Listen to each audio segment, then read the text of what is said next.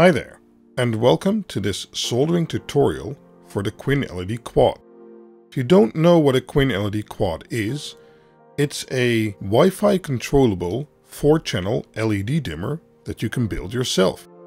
If you'd like to know more about this module, check out the website quinled.info, where you can learn everything you'd like to know.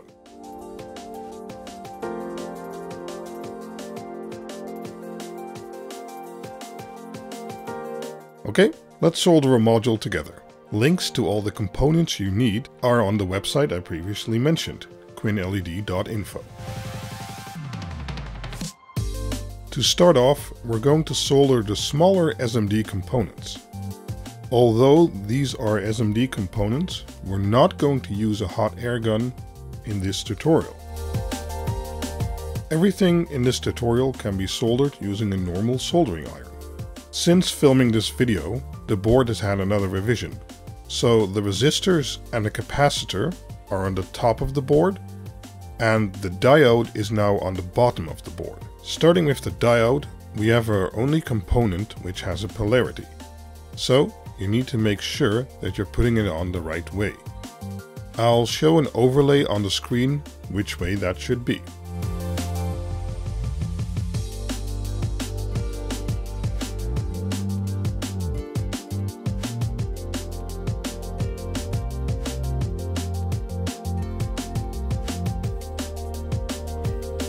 Next up are the 4 resistors and a capacitor.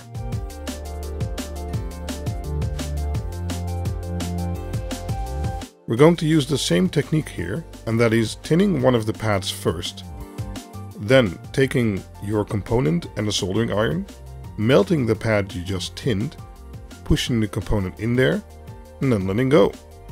Then you can solder the other pad and your component is soldered. On my version, there is no capacitor on the board yet, so I can't show you that, but it should be obvious on the board where it should go.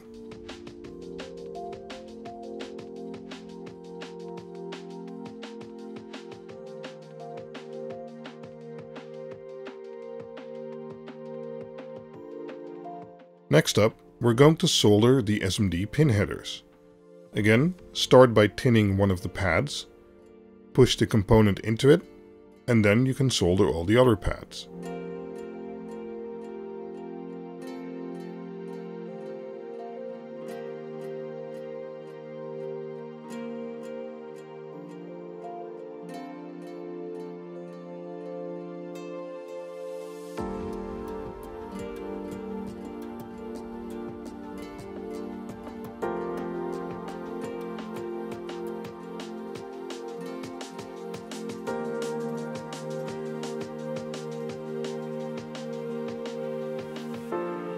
Next up is the voltage converter. To solder that to the board, we're first going to insert some pin headers.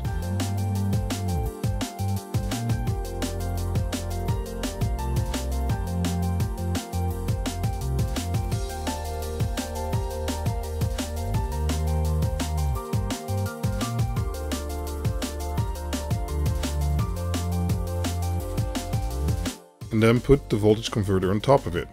Solder that to the pin headers.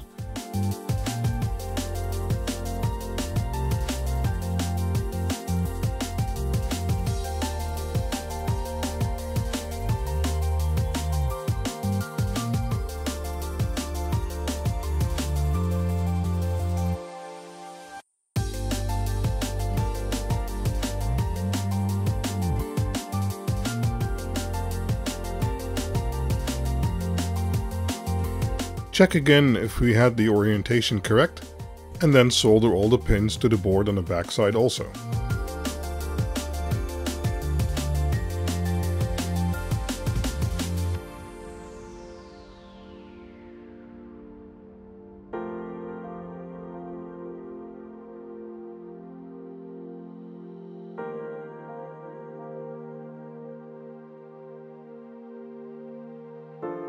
Once that is done, we're going to put on the headers we need for the ESP32 module, and we're also going to solder the pins to the ESP32 module itself.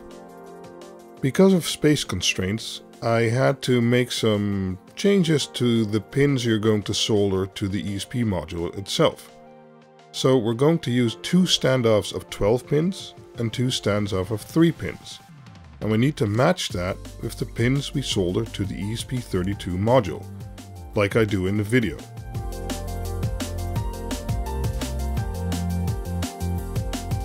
At first, this sandwich might seem a bit unstable. But once you solder 4 points on the top, it gains a bit of rigidity. Then, solder all the points on the top and the bottom, and it becomes one sturdy sandwich, which stays very compact.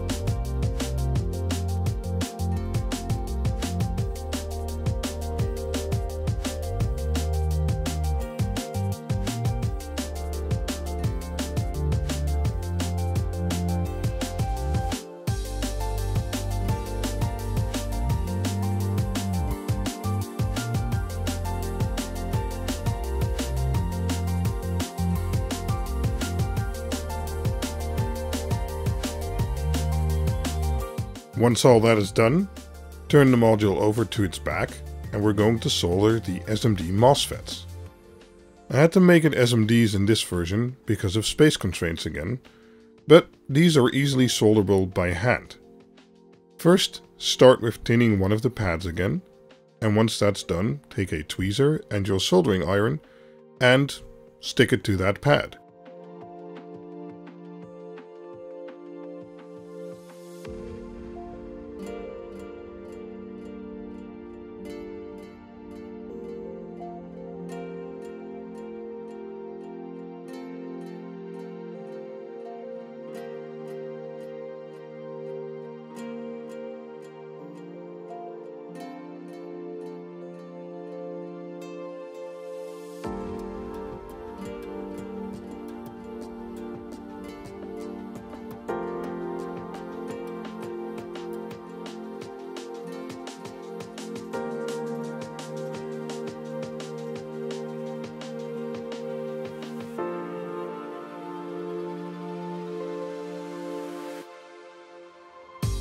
Once you have all the 4 MOSFETs done, it's simply a case of soldering all the other legs.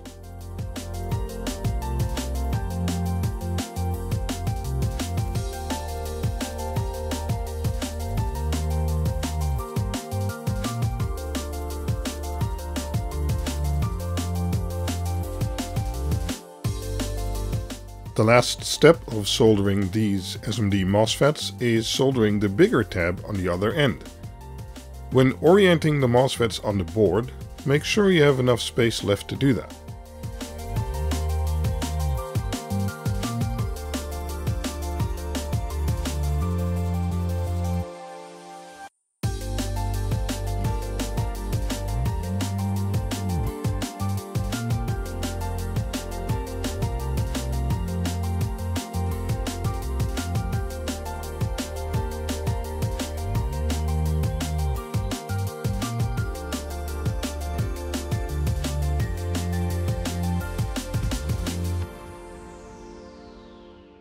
Then it's time for the screw terminals.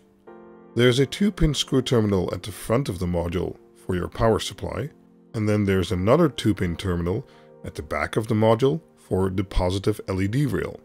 And last off, there's a 4-pin screw terminal at the back of the module, which has all the individual LED channels on the negative side. Some of the pins for these screw terminals are connected directly to the positive and negative planes. That means it has a lot of copper connected to it, and you really need to sink some heat in there to create a good bond.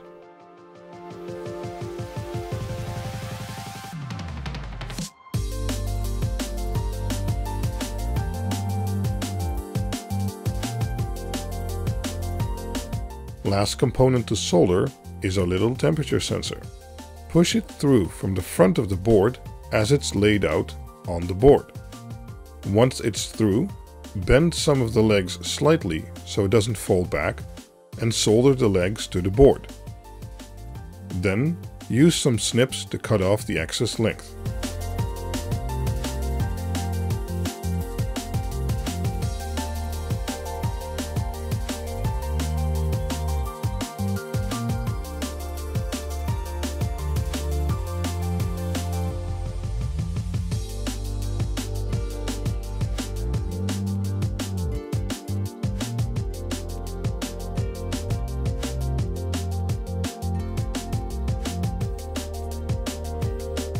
The last thing that needs to be done hardware-wise is setting the voltage converter to the correct voltage. The voltage converter needs to be set to exactly 5 volts.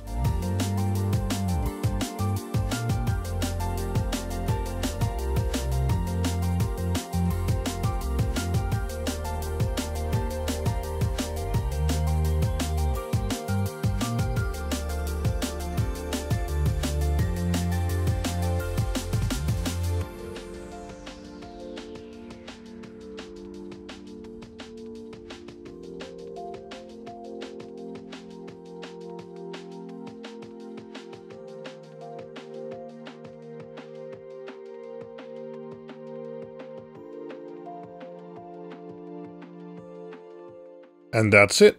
You're done. Now you have your own QuinLED-Quad module, and the next step is programming it. All tutorials you need, for instance for connecting it with Home Assistant, can be found on quinled.info. And a little tip to be mindful: don't connect your USB cable while also connecting a power supply to the main input. Although this should work without a problem, it's not really recommended. So, again, all board files and component links can be found on quinled.info. And if you have any questions or need more information, you can check out quinled.info or join our Discord channel, where there's lots of people who can help you. Thank you for watching, and see you in the next video. Bye bye.